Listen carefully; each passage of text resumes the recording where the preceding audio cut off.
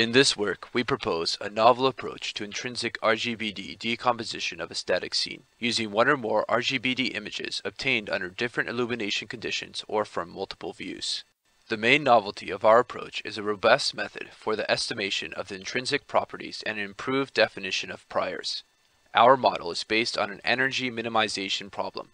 A data term describes the relation between the color, surface albedo, normals, and incident illumination. The prior is an efficient combination of L2 and L1 regularizers. We evaluated and compared our method against recent state-of-the-art techniques. Our albedo images are piecewise smooth and more robust to illumination variations.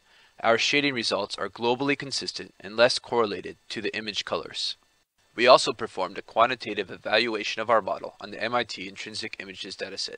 Our method outperforms previous state-of-the-art methods considering usual metrics.